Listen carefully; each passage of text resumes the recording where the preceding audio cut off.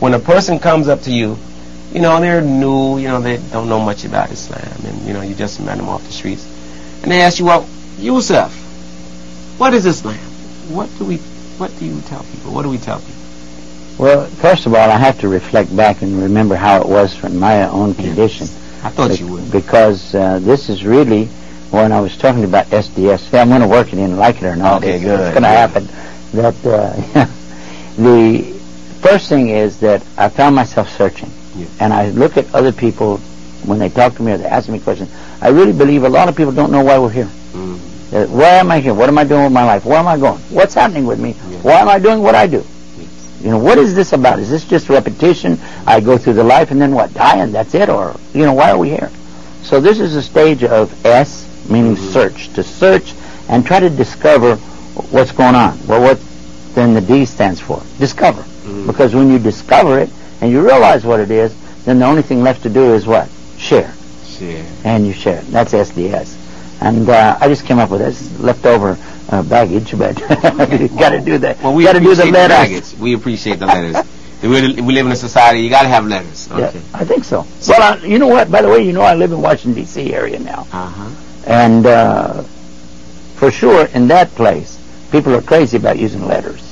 Letters mean so much to them that the more letters that they use, the more money they're going to charge the taxpayers for it. Watch out! Watch out! So now tell us. Someone comes up, they want to know, what is Islam? What do you First, like I said, I put myself in the mindset of that individual, where he's at with his thinking or where she's at with her thinking. And you have to overcome a lot of stereotyping. Yes. Because right away, what? Well, immediately when you say Islam, Muslims, people have a tendency to say, oh, is this going to be something to do with terrorism, kidnapping, hijacking, bombing, things like this. So you got to work through all that stuff first. I generally have a tendency to just set that over on a shelf and get back to it later. Right. Because there are things that go on in the world which nobody can deny. That's true. But at the same time, we want to sift out the truth from the falsehood, and then the stereotyping, and then the misunderstandings and misrepresentation. Because a lot of times you have to realize that people, regardless if they're politicians, reporters, or whoever, they have an agenda. They're trying to accomplish something. And they really don't much care about how many people get run over in the process. Unfortunately. Yeah, not all politicians, not all reporters. Just like... But too many. Well, yeah. We can say too many. Even one's too many.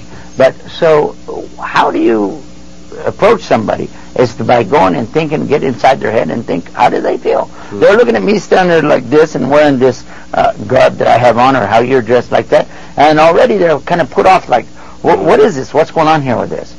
But also it's advertising for Islam.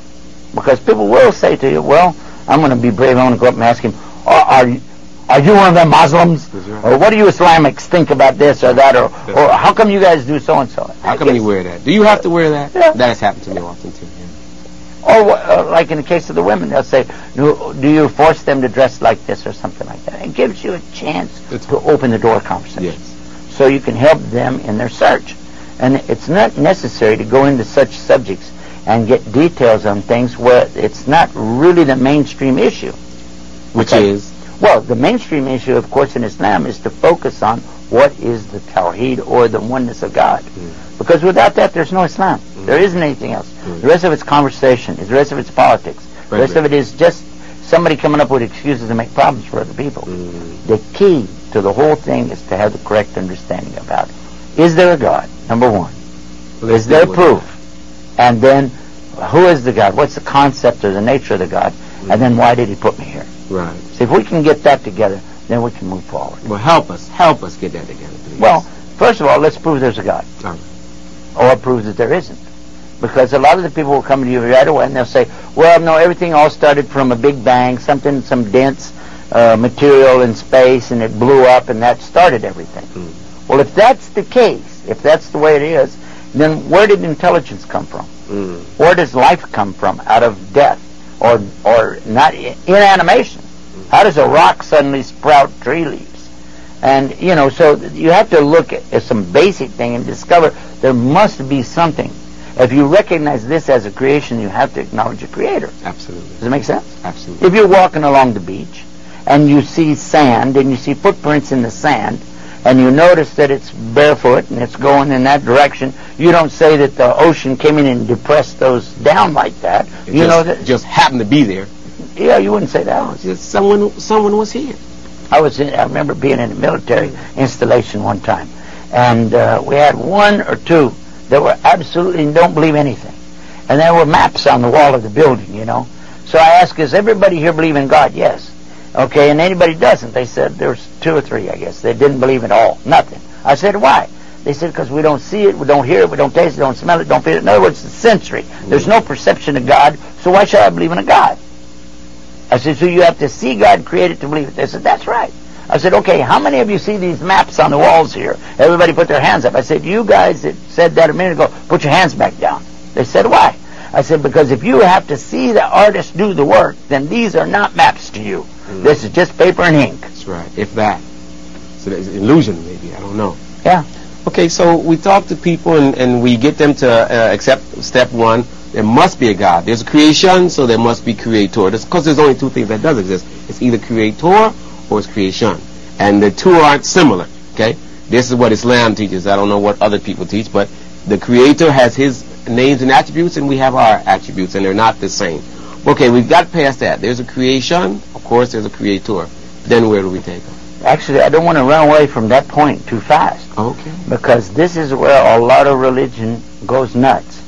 Is not being able to make the differentiation between the creator and the creation. They'll say everything is made out of God, or a remnant of God, or a part of a garment of God. Or God is in me. Or God's everywhere. Yeah. And they're children of God. So we're all particles of God. Or, like you said, God is in me.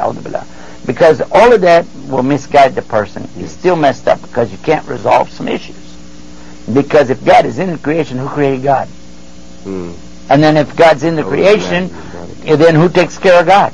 Because there's a dual factor, not just a creator. You have to understand there's also a sustainer. So this is not the same role. Create something, you can walk away and leave it. Like a car deal. They make a car, they just walk away and leave it. Don't pick up. After you buy it, at least.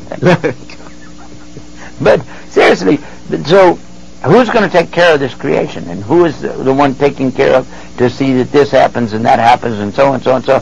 So we as Muslims accept there's a creator, but at the same time he's a sustainer of all. And he's not created. Guess what else? He's also not sustained. Look what he said in the Quran. In the Quran, A'udhu billahi minash shaitanir rajim. Allahu la ilaha illahu al-hayyul qayyum. La ta'khudhuhu sinatun wa la nawm. And it says here, Allah, He is the one beside whom there's none other to worship. Now He is alive, the living God. He's alive, and at the same time He's self-subsisting. He doesn't die, He doesn't need sustenance. Then He follows up with that and He says, and He doesn't sleep. No, He doesn't sleep and He doesn't get tired. Right. So this is important to sleep establish. And slumber doesn't overtake Him. Yes. That's easy for you to say. But the point we're trying to get across to folks is that in Islam we do have a different God in a sense, because a lot of people say, well, your Allah is not like my God. Well, I don't know what your God is, but my God's real. Yes. Okay? And He's not in His creation. I can't grab Him or a part of Him and damage Him. And God says, that if all of His creation came together at the same time to try to benefit Him in any possible way, they could never benefit Him. At the same time, if they all came together to try to damage Him or do something against Him, they can't. Right. Why? Because they're creation, He's the creator. Right. They're sustained and He's sustained. He has a name, by the way, called As-Samad. I love this name. Eternally sought after through all eternity by His creation for the sustenance. A big name, but look how easy it is to say it in Arabic. As-Samad. As-Samad. And He tells us that in the Quran. And He says, A'udhu billahi minash shaitanir rajim, Bismillahir Rahmanir Rahim. Qul hu Allahu ahad. Allahu samad. Yes. Is it beautiful? Yes. Yeah. Yes. Say He is Allah the unique. He's Allah the unique. I love that. Ahad. And He is samad. Samad meaning that He is eternally sought after through all times by His creation for their sustenance. Yes. Okay, so we establish Allah as a creator, separate sustainer. from creation, and He's al-Khaliq, He's the creator of everything. He's al-Rabb, He's the nourisher and sustainer of everything. And He's al-Malik, He's the owner of everything. And He's the one who does this, but He Himself is not sustained. He Himself is not created. Okay, and He doesn't look like you. He's not a white guy. He's not a black guy. He's not a woman. He's not a man. Now, he's a God. He's Allah. He's okay. Now, but watch this. So go back to those guys who said we don't see it, we don't smell it, we don't taste it, we don't hear it, we don't feel it, we don't believe in it. Okay, let's go like this. If you can hear it, if you can see it, if you can smell it, taste it, feel it, or imagine it, then it's not God. There you go. I like Go the reverse way. It's not, is it? Absolutely. I got another one for you. Do Muslims believe in evolution? Now this is a good one, because most of the people say, well, you believe in God, then you don't believe in evolution. Or you believe in evolution, don't believe in God. So you got the scientists on the one side, the Christians on the other side, fighting each other. Well, we don't have that problem. No, we he's Al-Khalaq, which is the creator, and he's Al-Bari, which is the evolver. That's right. So if there's creation, he created it, and if there's evolution, he evolved it. That's right. Right or wrong? That's right. But we've solved some other problems. Some of the dumb problems that you've heard about for centuries, these things, they're not big. No, to us, we can solve any problem with Islam. Look, which came first, chicken or the egg? Well, they say, well, the chicken. Well, where'd the chicken come from? The egg. Where'd the egg come from? The chicken, and they play there. You ever heard that one? Yes, I've heard. Islam gave you the answer. Allah said He created everything in pairs. Pairs. Bull, male, female, chicken, and rooster. Forget about the egg. That's right. That came later. Yeah, that's right. Very good point. After the chicken learned what the rooster was about, all that. After they were guided to procreate, right? Well, listen. Now, all right, we've got that. Now, what about? You mentioned something. Why am I here? We only have about maybe 2 minutes left to this part of the show, and then we'll go to the second half. But why am I here? I know we say the Quran teaches us, "Ma khalaqtul jinna wal insana illa liya'budun." You have not created the jinn nor the human being except that we should worship Allah. Except for worship. This is the purpose of life. So when I came to that point, what I did, I put my head on the ground, facing toward the direction I'd seen this Muslim. I was trying to convert a Muslim, you know that, to become a Christian. But I had seen him pray day after day after day. I said, let me try that out. Nobody can see me here, you know, illallah, except Allah. I put my head down, and I faced that direction that he did. I was out behind my dad's house on a piece of wood out there, and I put my head down there, and I said, oh God, if you can hear me, if you're there, you know, guide me. That's it. And when I pulled my head up, I didn't see any miracles. I didn't see dancing rainbows. I didn't see little fairies coming around. I didn't see, you know, bright lights. All it was a cloudy day in Texas, because that's where it was at the time. But guess what? And I'm not joking with you. I could see inside myself, and I could see the problem was me. I was not being honest. I was rationalizing. I was playing with truth, trying to make truth fit what I already believed. It's not until you reverse everything and look at it from the other perspective, you realize that you were created by God, so it's up to God to show you what He wants you to do. Good point. So that's the purpose of life. Do what God wants you to do, and put your own ego to the side. Good. With that, we're going to take a short pause, and we'll be right back. This is Deen Online. I'm Imam Shamsideen. This is Yusuf Estes, and we're going to be right back. Call a friend. Tell them to tune in. See you in a minute.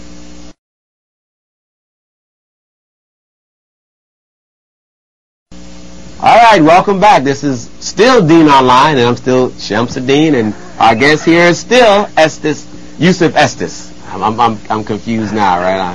I don't know. We were just talking about why we're here.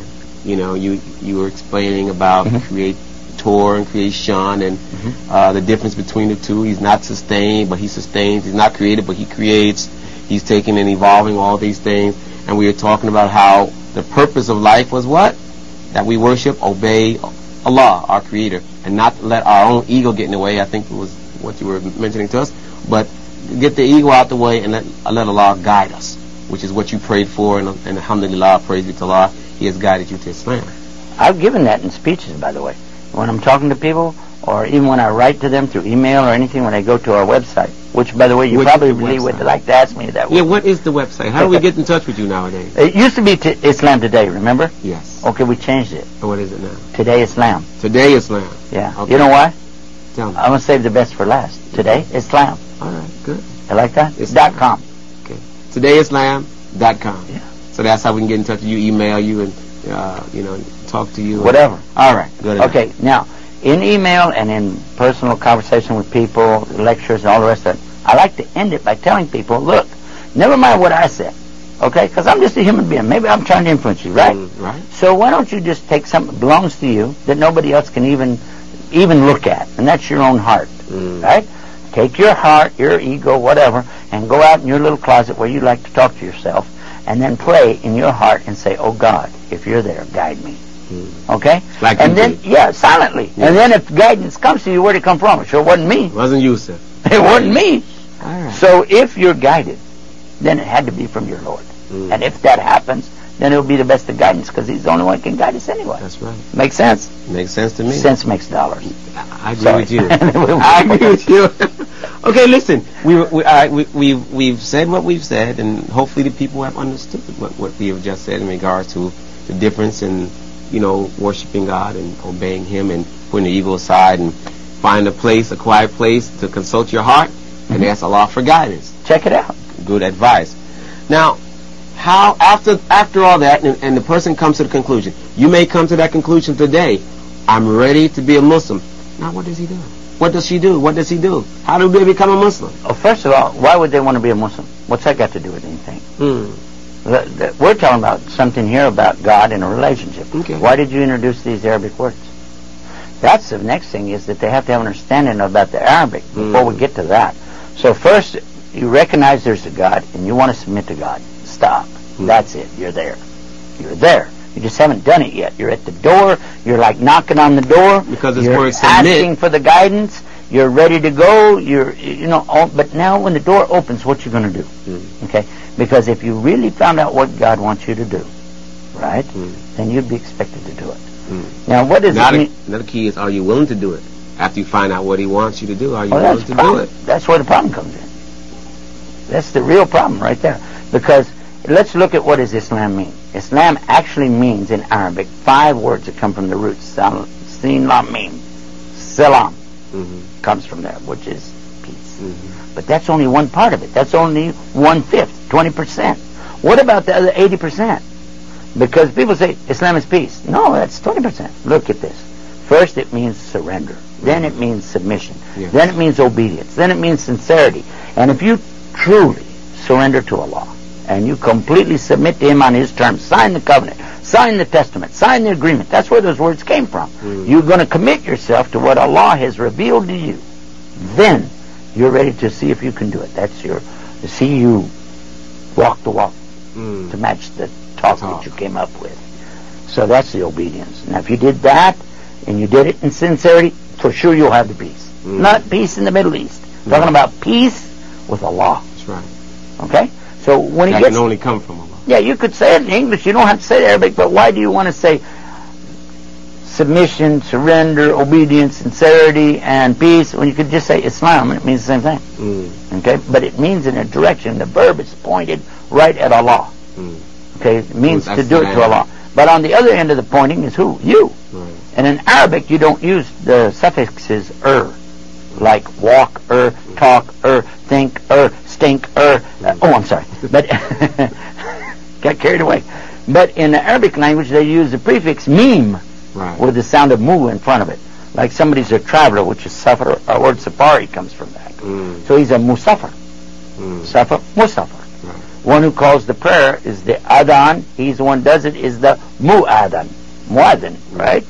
So the one who worships, makes salah, he's called musalli. And the one who Islams, Muslim. Islam. Muslim. Good. So if you want to submit, surrender, and obey, and do it in sincerity and peace with your Lord, then you can say it in Arabic if you want to, Muslim. And you can say this, Ashhadu, I bear witness, an la ilaha, there is no deity worthy to worship, illallah, except Allah. And then you've done it. That's it. You can do it in English, you can do it in Arabic, or you can do both. The main thing is, where's your heart? Because Allah, He's going to judge this heart of yours. All of us. So now, that's half of it when the person decides, I'm ready to submit. That la ashhadu and la, I bear witness that there's none ilaha illallah. There's none worthy of worship except Allah. Ashhadu an la ilaha illallah. And the second half comes in, which is what I wanted to ask you about a little bit. Okay. Wa ashhadu anna Muhammadan Rasulullah, and I bear witness that Muhammad is the messenger of Allah. Yeah. Okay, I got a question for you. You just got through saying you're ready to surrender, you're ready to submit, you're ready to obey, you're ready to do it in sincerity and peace, right? Yes. What? What? What are you ready to do? There's nothing in front of you. That's like saying I come to the table, right? I got my napkin on here, right? I got my fork in this end, I got my spoon over here. I'm ready to go. Only one problem. There's nothing in front of you. We need something in front of you. So Allah, He sends people to give that something in front of you. Good. What is it? It's the Sunnah of Muhammad sallallahu alaihi wasallam. Or each prophet came with their own Sunnah, or way. Sunnah means way. And the way of each prophet was to tell the people, look, and look what he said in the Quran. He says what all the prophets said this. وَمَا أُمِرُوا إِلَّا لِيَعْبُدُوا اللَّهَ مُخْلِصِينَ لَهُ الدِّينَ حُنَفَاءَ وَيُقِيمُوا الصَّلَاةَ وَيُؤْتُوا الزَّكَاةَ وَذَلِكَ الدِّينُ الْقَيِّمُ. Meaning that they were never ordered anything more. Except all the people from before, from the Jews and from the Christians and from all the people, when the prophets came to them, they were ordered nothing more than to worship Allah alone and keep the religion pure for Him. Right. Establish regular worship, the salah, and then pay the zakah, which is the poor charity. Huh? And this is the religion most clear.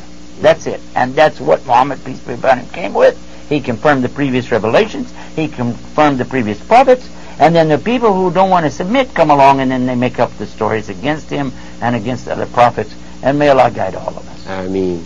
May Allah guide all of us. Amen. Well, I surely thank you for that. I like to end this conversation that we're having. We're in the habit now of, we changed the show a little bit, we're in the habit of taking questions, 2 or 3 questions from our audience, and we have a couple questions that we'd like to ask. Instead of me answering, maybe you can answer. One is, I'm from a Christian family.